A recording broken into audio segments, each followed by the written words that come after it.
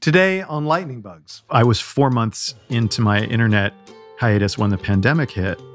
And I thought about, at a certain point, quitting because so much of what I had wanted from the experience was to restore those human interactions. And in the first 4 months, I had so many of them, like insane. I talked to this one cab driver. This is not in the essay.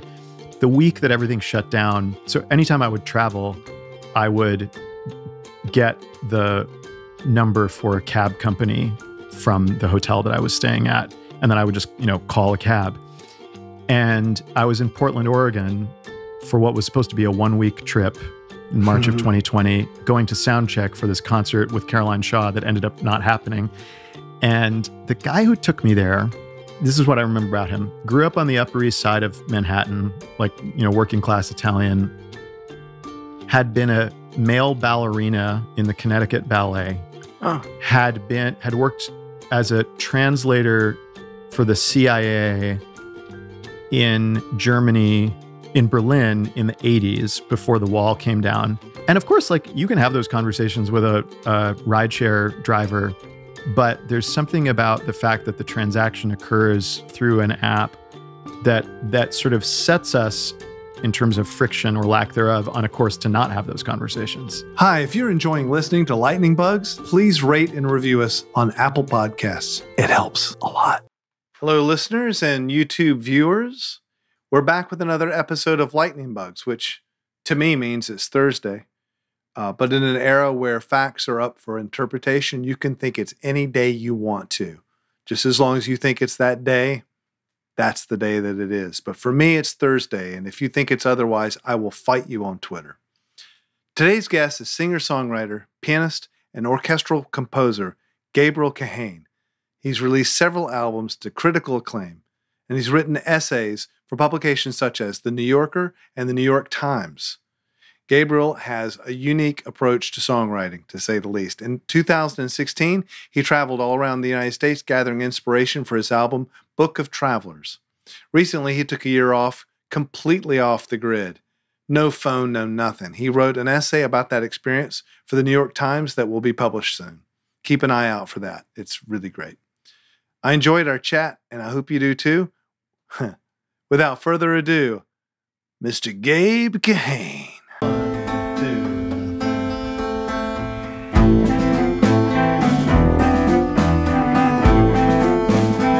Yeah, no, I was just going to say, it's so funny because I think you and I have actually only had one conversation ever.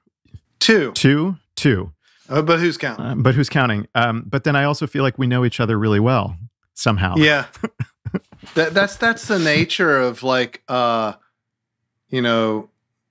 music peers, isn't it? We see the same shitty backstages with all the dicks on the wall, same airports, and have the same sort of, and you and I, because of our involvements with other kinds of music, and that gives us a lot in common. So it might feel like we know each other when we don't.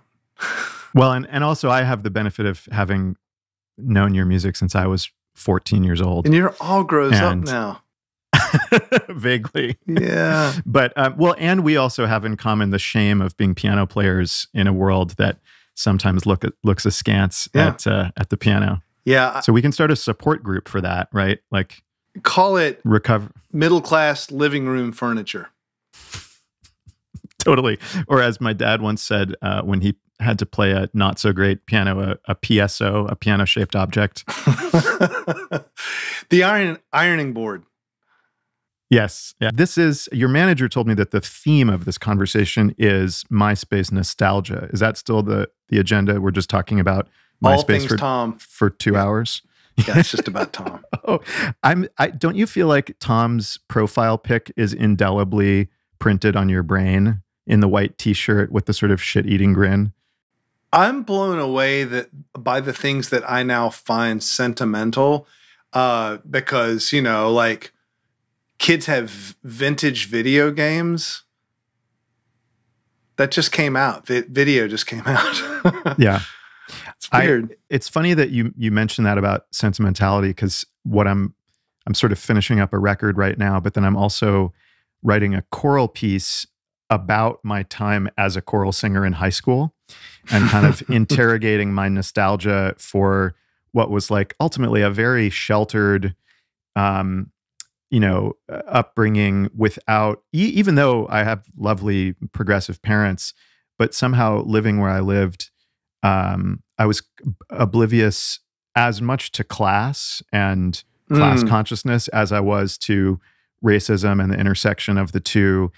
But on the other hand, there was this beautiful thing where every morning I got up at 6:30 to go sing like Renaissance counterpoint with a bunch of Mormons and Protestants and Baptists. And I was like the Jewish kid, and we all communed over this beautiful music at 7 a.m. And, occasionally there were tensions that flared up, having to do with, differences in politics and culture outside of singing. But I've been thinking a lot about that question of nostalgia and sentiment. I made an album of I was the recording engineer, essentially, just recording university a cappella groups singing my songs because I always wanted to have my music covered, and it really wasn't. Bette Midler covered one of my songs early in my career, and that was it. And I always thought I would be a songwriter. So as soon as I found out these kids were singing my songs, I was in a van with microphones, and I wanted to pick this up because I felt that was flattered my music, and also they were doing it better than I was.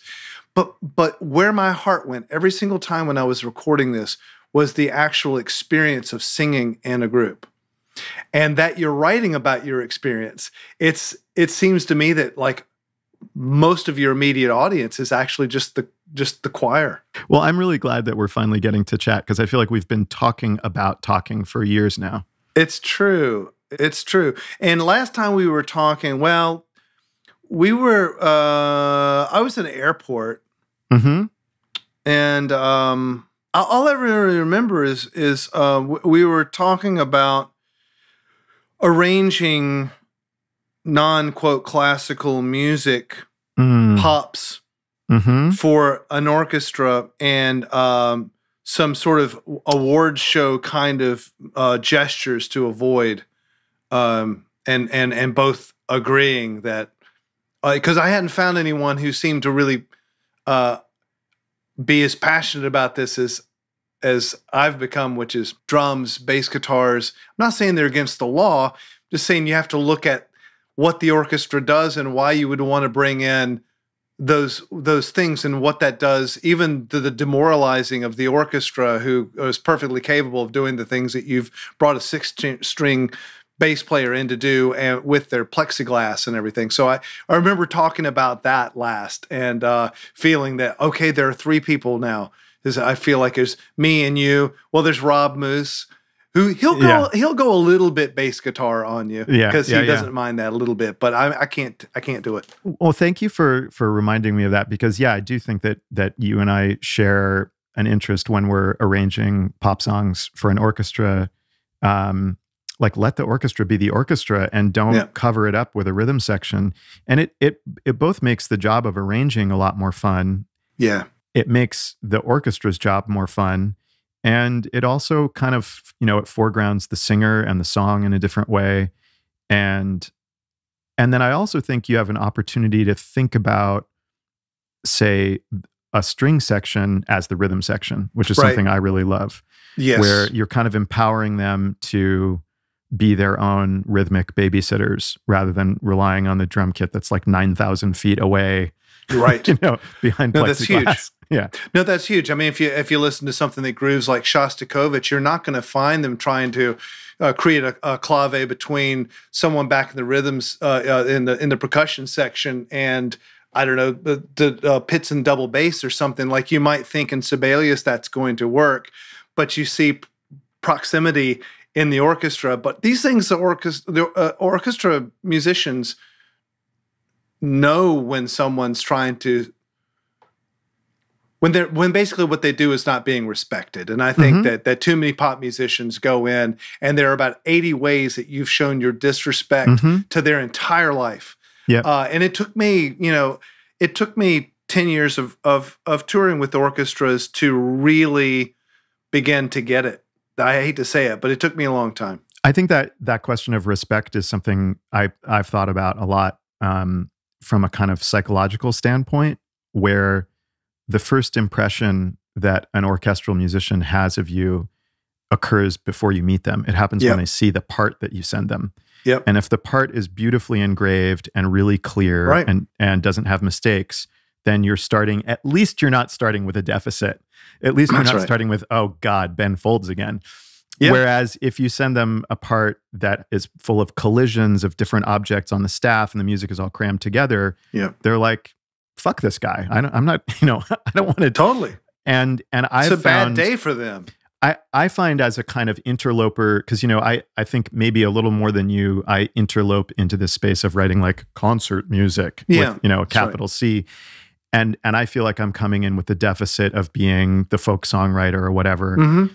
And one of the ways that I demonstrate respect for my colleagues is by sending them beautiful looking music. It might not sound beautiful, but at least it's going to look good. It does. And it's also looks beautiful because I've seen your music at the Kennedy Center, and I was just like, oh man, how does he doing this? Why does my stuff look like I just went like I did this for band class? Yours looks like Beethoven. So I had an assistant for a few years. He was a student of mine. His name's Frankie Rousseau, and he had worked at Nonesuch for a couple of years. He was Bob Hurwitz's, the legendary Bob Hurwitz's assistant. Bob, yes. Yeah, we all know. I mean, I was texting with Bob yesterday. But Frankie came to me as a student, really gifted big band composer, and I started giving him copy work, and I was really ruthless because I had learned from colleagues, Rob among them, Rob Moose, the aforementioned amazing arranger, violinist, Y Music, your colleague. When I was just starting out, he was like, dude, your music looks terrible. Like, get it together. He was like, it sounds great, but it looks awful. And so with Frankie, sometimes I still do my own parts, but I trained Frankie kind of mercilessly to have a checklist of like 20 things you look for on every page. And he just did this piano concerto, the copy work for a piece that I wrote for my dad that premieres in Kansas City next month. And, congratulations. Thank you. But I love the Kaufman Center too, by the way. Such a beautiful hall. Yeah. Yeah. But he did a gorgeous, gorgeous job. And I like to go back sometimes and just do a full set of parts, even though it makes me totally bonkers and I start to seem like a psychotic person. Which you are. Yeah. Do you do your own parts ever, or do you shop that out to people? No, I shop that out. I mean, I get it very, very close.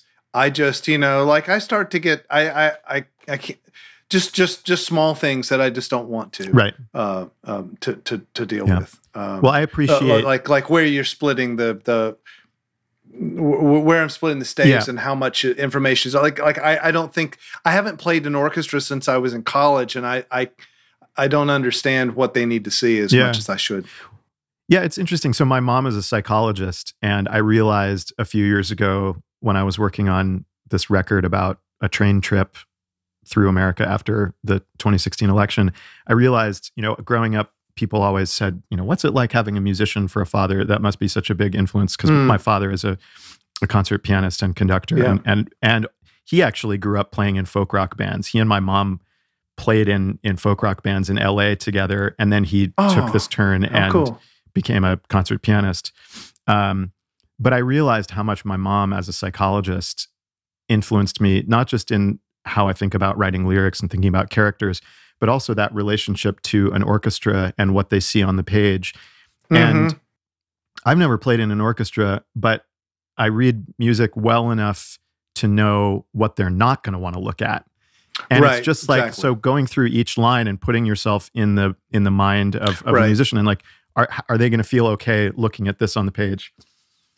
Well, at the end of the day, your producers had better cut this part, because this is like the most boring thing. Oh no, but this is what I enjoy, because you're trying to. And I think it's of interest to an artist to go, okay, I have an idea, I have something in my head, and it involves an orchestra. So at this point, I need to manipulate, sway, convince a large group of players to do what's in my head. And you don't just boss someone around.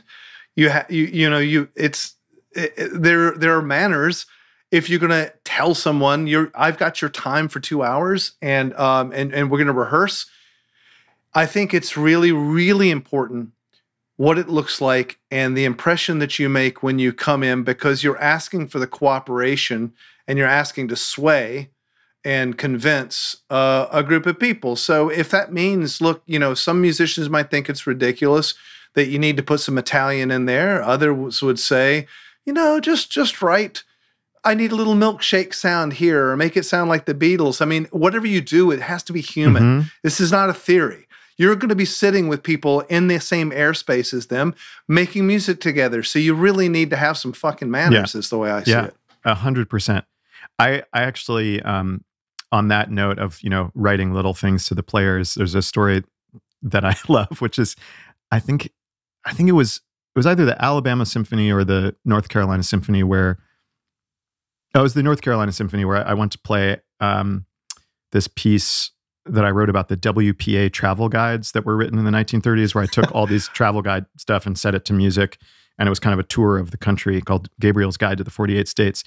And there was this one movement that has this kind of Ivesian thing where there's this low D flat pedal in the bass, and then the harmonies are kind of shifting and slippery above, and then I'm singing over it. And I always, as an arranger or orchestrator, I'm trying to avoid someone, pedaling a football for 9 years. Yeah. And this was a situation where I just could not get around it. Bass players just had to fucking play D flat for 16 bars. Yep. And so I wrote under each measure, I was like, I am so sorry that you have to play this D flat. And on a break from the rehearsal, this big burly Russian guy, who I later found out is one of the very dour dudes in the orchestra, he comes up to me, he's like, Gabriel, it's very funny what you write in the part in this moment. And I was like, I won. No, you did. And they won too, because you guys got to play music together without, you just took the bullshit out of the way and you were just being people. Hey Ben, this is Vinny from Queens, New York.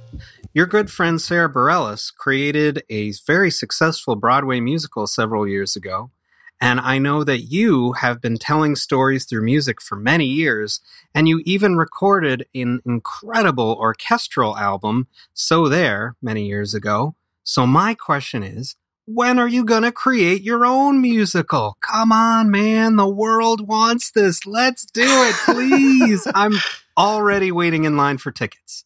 Love you, Ben. Bye. Thank you. Oh man, I don't know.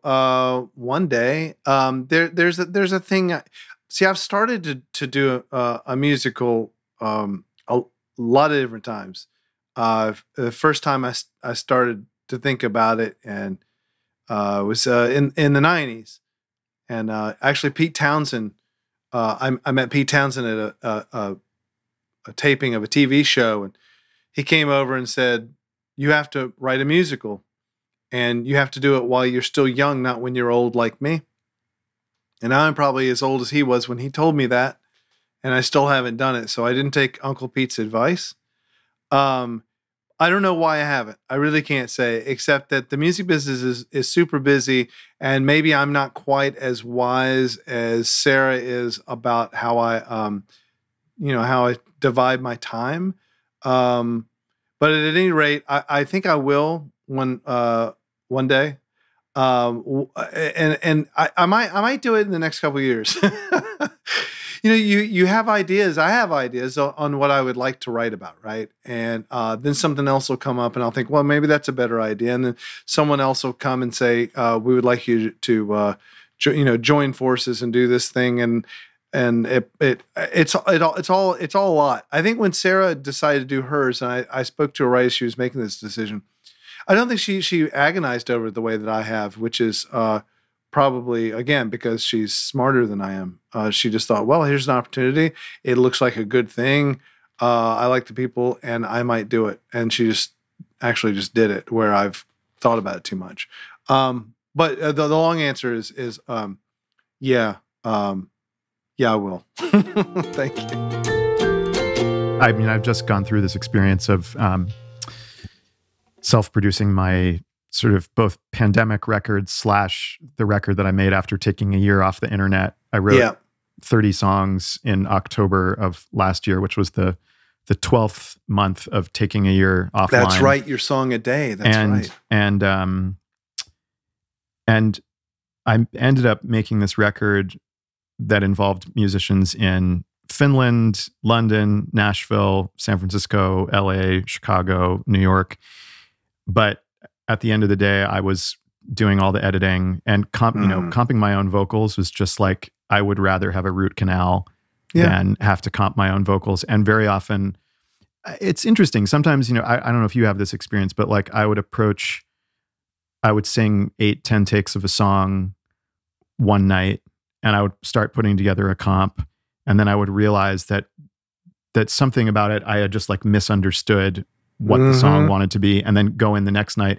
And then it would be like the first or second take. It's like, okay, this is now, now I'm starting to find what this is. You used it as pre-production or as a way to learn how to sing. You have to learn how to sing every new song you were doing. Totally. But I think the thing that remains really elusive for me is, and I'm sure for most singers, is to not let, or I should qualify that and say singers who know too much, not let, pitch be the guiding light, and figuring out how you can hear your own voice as just an expressive tool and know when you're delivering the goods, whether it's in tune or out of tune. And I've had this conversation with a couple other folks who I feel like are in my aesthetic world, of being really envious of those singers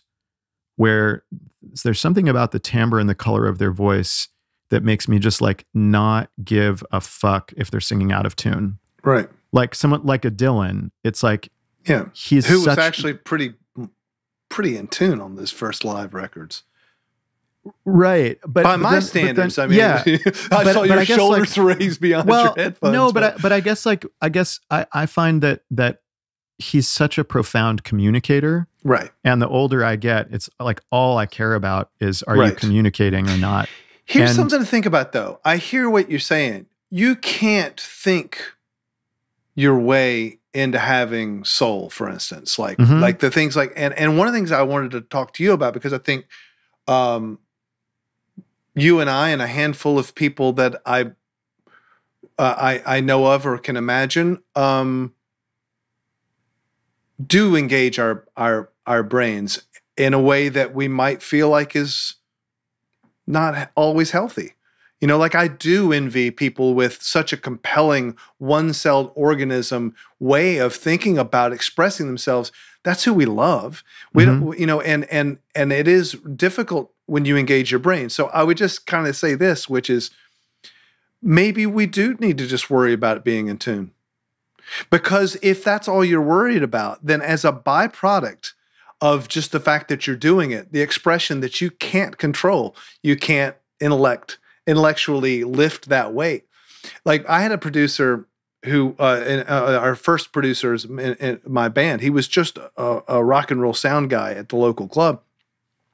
He was very much into let's just get the notes right. The rest of it will happen. Just get it in tune. If you'll sing in tune, it's all. And that actually was really good for me, because I would have otherwise gone down some other wormholes. And I feel like Bob Dylan, now we don't know, he would never tell you, but I have a feeling probably in that era, he and John Hammond or whoever else was in the room were probably just thinking about, is he in tune? Maybe not. It's but very it's possible. And I think it's, I think it's different for everyone. And I also don't think it's binary. I think, totally. I mean, I particularly struggle with singing because I have a kind of like pretty voice, but in a very kind of conventional sense. And I don't think, there's some singers I admire where it's like they open their mouth and they could be singing the phone book and it's just deeply expressive. Yeah. And I think you're right that sometimes if you chase that too hard, it ends up feeling oversung, overthought, or as my friend who I think Tony Berg likes to say, you were producing the vocal while you were singing it. I like all my guests to improvise a lesson an exercise that is achievable for a week. Mm-hmm. I mean, it could be wake up and read poetry for 5 minutes, or it could be complex, whatever you want it to be, that will likely help us think about our creative endeavors in a different light. If your job permits it, keep your devices off until 2, 3, 4 in the afternoon and just see what life feels like living with no digital interference until a certain point in the day. That's something that I find really, really helpful when I can stick to it. I realize that some people have day jobs that prevent them from doing that, or are students and need to be available on or their email nanny frequently. Surveillance cam to make sure. Right. But I do think, I mean, for me, the single biggest predictor of what kind of day I'm going to have is if I can stick to that. If I turn everything off before I go to sleep and then work till 3 or 4 in the afternoon and then get into the administrative nonsense of writing to agents and managers and that kind of stuff, that's hugely, hugely transformative. Okay, so the exercise is, to the extent that it's possible, even if it's 2 days a week, I mean, we want it to be achievable. So if someone thinks they can take 2 days a week and not turn on their phone till the afternoon, and then reflect on it. I used to think it was, just don't check your email or social media until such and such o'clock. But it turns out that our brain will use anything on the internet that gives us a dopamine hit. Could be looking at NPR or Pitchfork or whatever. So I think it really has to be no internet until X o'clock. And maybe it's about getting up, if you do have a job that or are a student and it requires you to be, constantly monitoring email, it's about just getting up an hour earlier and spending 1 hour with everything off. And that's your time to like write longhand or sit with your instrument. But just to create a space, the longer it is, the more fruitful it is, I think. So I think it is, no matter what your situation is, it's going to be achievable in some way. It's just a question of degree. Okay, so you wrote an essay. It's in its early form, and I was lucky enough to be able to kind of see inside it and read it, all 22 pages of it. And I think it's beautiful. And I took the Zephyr across the country one time. I don't know which one of those trains you took, but just your descriptions of the train, and like the various, everyone from con artists to fucking, I don't know, Mennonites to someone who's trying to reconnect with their estranged daughter. All these people that you're on the train with, you have to be on the train with them, and you have to eat dinner with them because that's who you've been sat down with. I loved that. Oh, thanks. I loved the way you described it, and I guess I thought when I read it, let's just see if you can boil down. As an artist,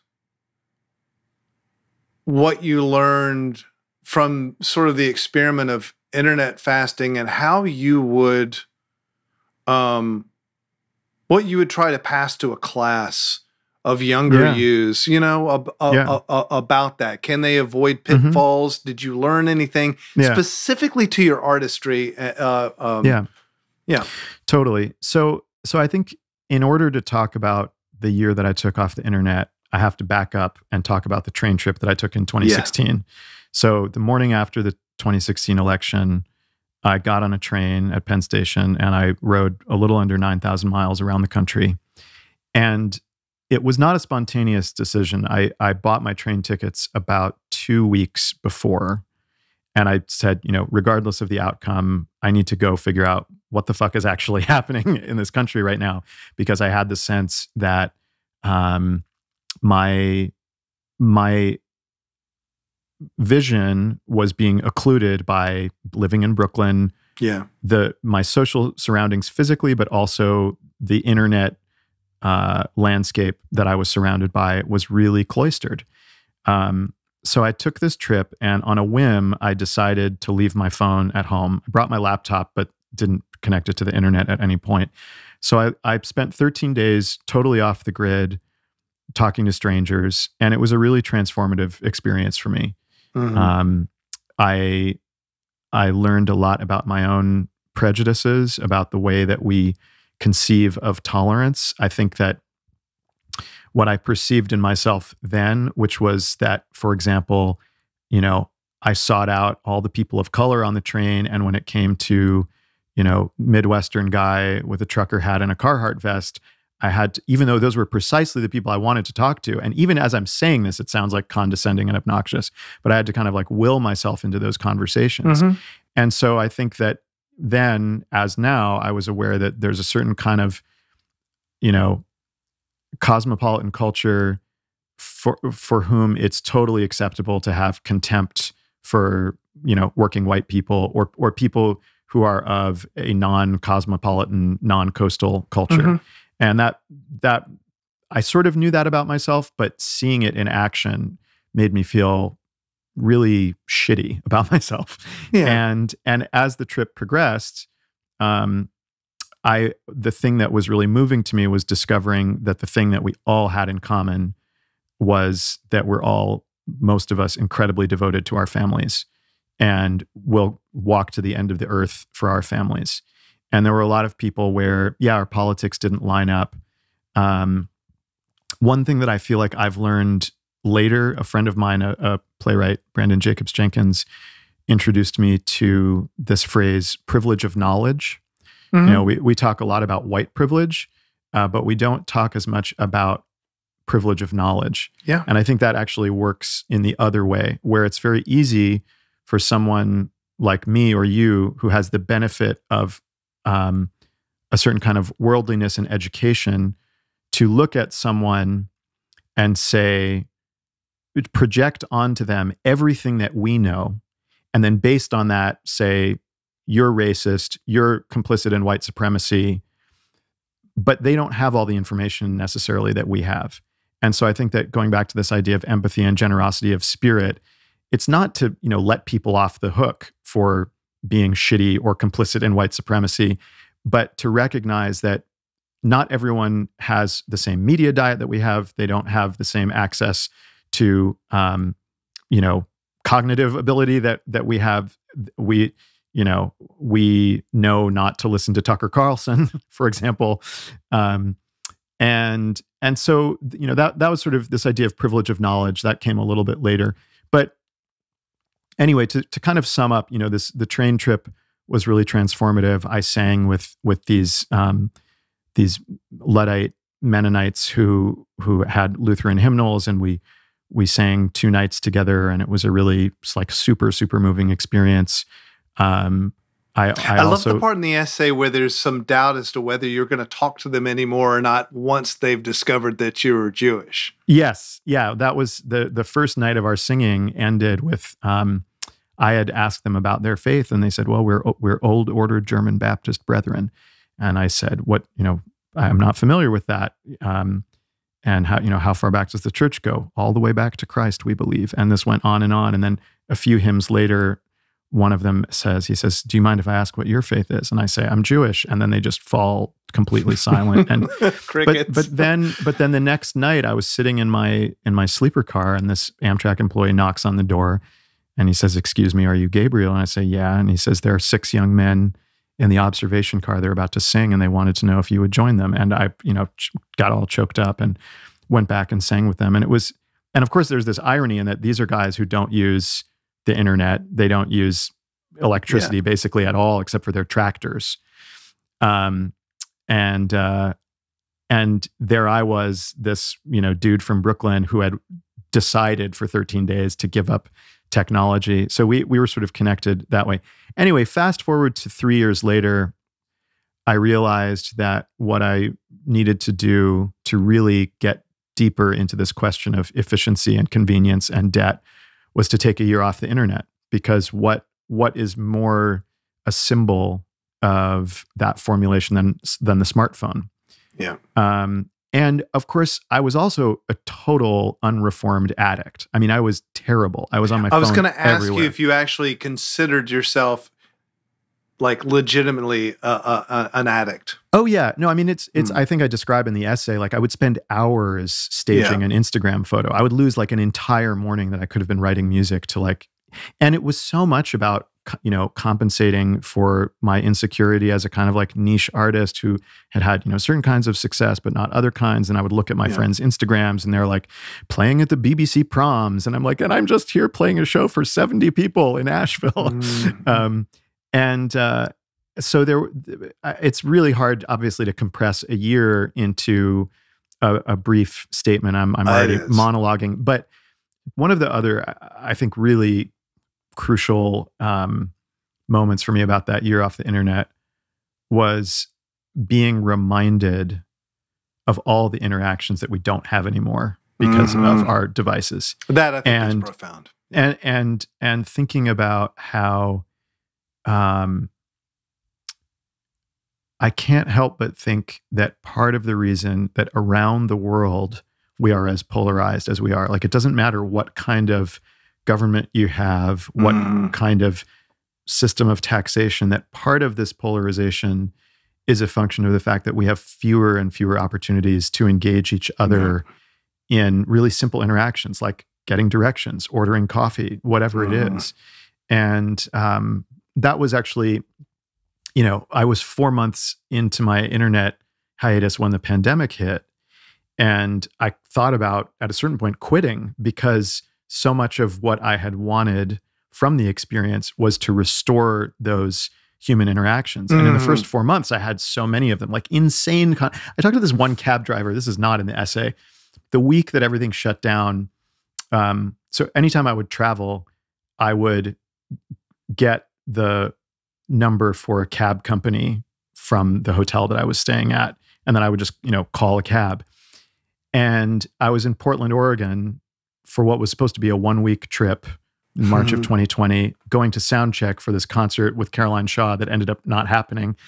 And the guy who took me there, this is what I remember about him, grew up on the Upper East Side of Manhattan, like, working class Italian, had been a male ballerina in the Connecticut Ballet, had worked as a translator for the CIA in Germany, in Berlin in the 80s before the wall came down, and lived in Neukölln. This guy just made shit up, probably.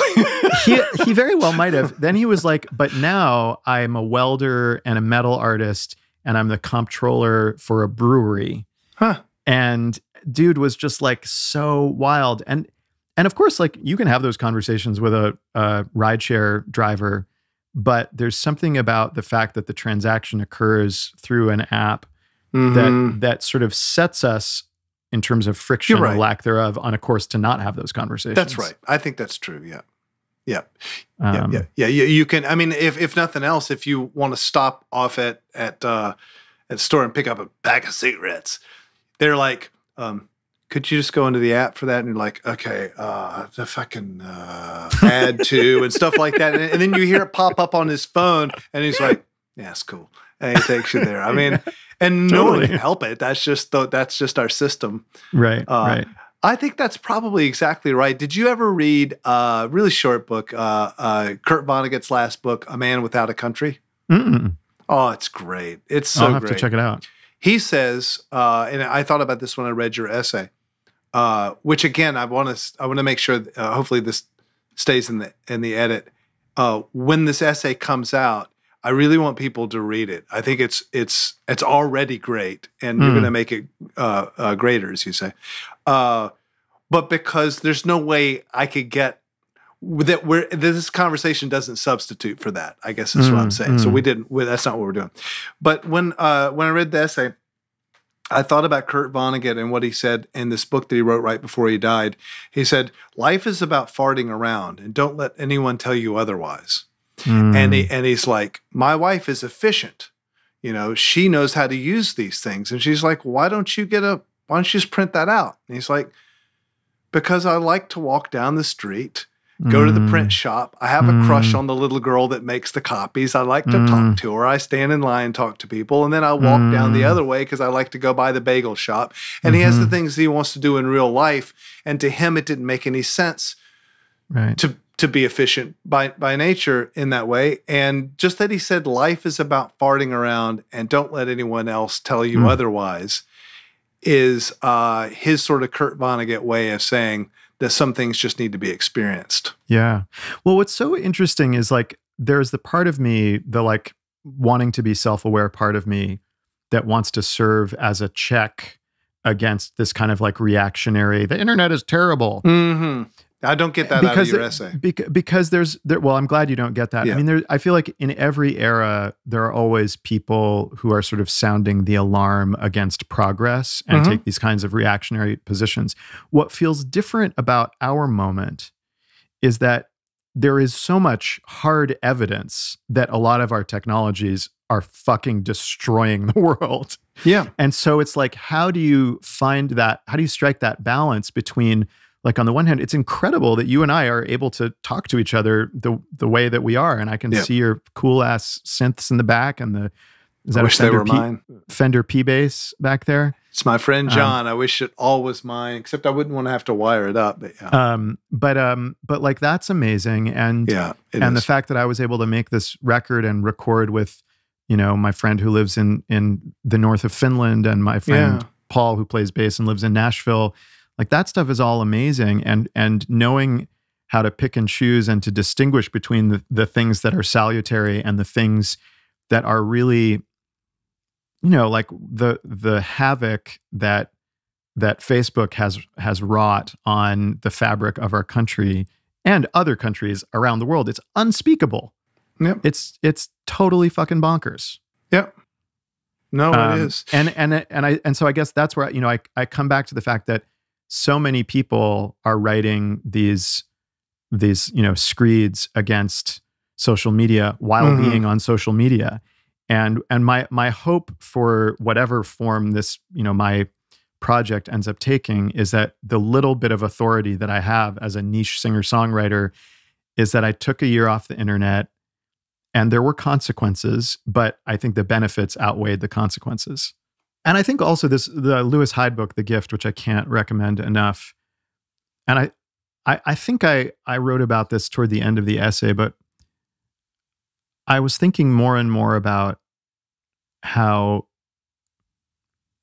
the way that we set things up, even physically in a concert hall, sometimes by necessity, for the kind of adoration and adulation of the artist and treating the artist as an object of awe rather than as a facilitator of communal experience is so toxic. And I think a lot of the entertainers I love the most, and I'm thinking specifically of Chris Thiele here, I so admire the way that, like, I think in addition to all of his insane gifts as a mandolinist and as a composer and as a songwriter, he knows how to make a room full of people have a good time together. And that feels kind of like maybe his biggest concern, that on some level, the culture of bluegrass, which is a folk music that facilitates people coming together to have a good time, that's infused in everything he does. And that's a thing that I kind of hate about most classical music culture. Yeah. It's that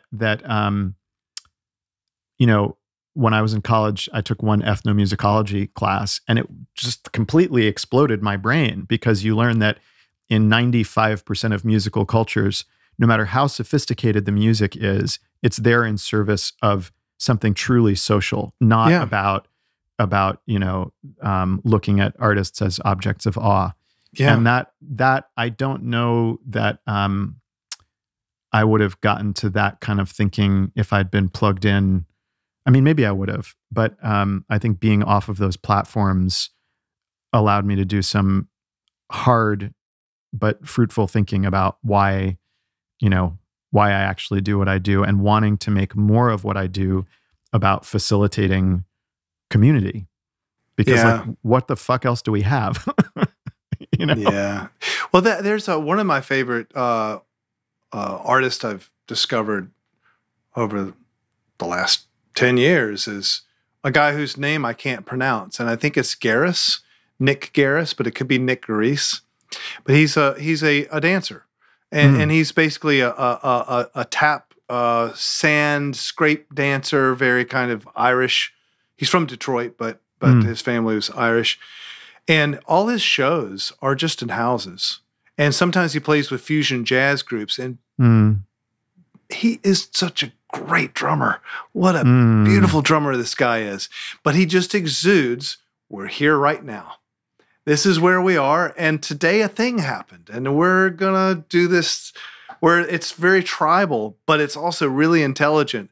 And I love seeing stuff like that to keep me honest as someone who has been standing in front of larger audiences who seems to need that for my career. One of the reasons I brought up the Kaufman Center is because of all of the grand halls that we have in the U.S., especially the ones that are trying to be European.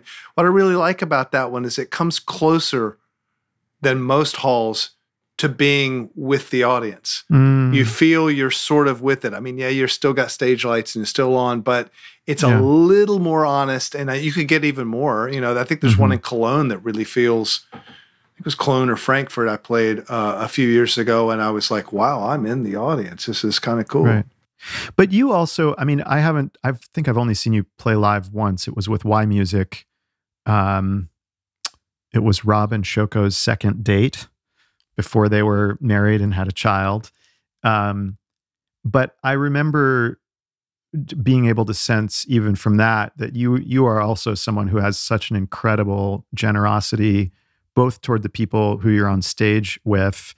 And I think maybe I've seen some video clips of you with orchestra where what you're doing is really deeply communal, and that you're, whatever ego you have, you're really channeling into this very generous place of creating a sense of you know, one community making a thing happen. And I really admire that. Well, I would take that as the highest compliment that could be given. I appreciate that. Thanks. I mean, I feel like we're just a bunch of people we're playing drums together at the end of a hard work day, or there's something that we're doing that is telling a story, and everyone doesn't have to be a musician. They can be a dancer, they can even be a critic, but there is something present tense that has to happen in it, that has to be generous and has to be mutual, or it just feels fucking corny to me. Well, man, I think that we have, to tell you the truth, you really did hit on all of my sticky notes. Amazing. And while we didn't center it as much around your internet experience, I also think that that's all, at the end of the day, really not what you're talking about. And it's deep, and you're still getting there. So to tell a bunch of kids you should stay off this platform or do this or that, would you say it's accurate that that's not the advice you're really giving? No, I don't think so. I think probably the advice is to think about in the Shoshana Zuboff book, The Age of Surveillance Capitalism, which I think is an incredible kind of landmark book from 2019. One of the things that she cautions people is to not treat anything in technology as inevitable, and to always be reminded that that there is agency behind the actors who are making these technologies, that the technologies don't exist on their own, that they're in the service of somebody else's needs, desires, selectively greed, profit, whatever. And I think that the more that we can just be thoughtful about, like, why is Instagram showing me this ad for shoes 2 days after it showed me a post of my friend who I feel really jealous of? Oh, it's because they know that if I'm feeling badly about myself, I'm 17% more likely to buy the shoes on Thursday after you showed me, so-and-so's post on Tuesday. And I think the more that we have that awareness, or thinking about incentive structures, we can start to incorporate these platforms either into our lives or minimize the way that we use them as tools. Right. I like that. I think that's good. No one said that yet. I dig it. Well, it's my brand, right? It's your brand for the moment. I think great musician is your brand. I love the way you cringed when I said that's my brand. Yeah, well, I mean, the word brand is, I hate that word. It's terrible. It's pretty rough. Yeah. It's a rough word. Yeah, it's awful. Okay, well, look, I'm never good at ending these things, but that's the end. Well, it's so good to talk to you. And, good to talk to you too. And hope to see you soon.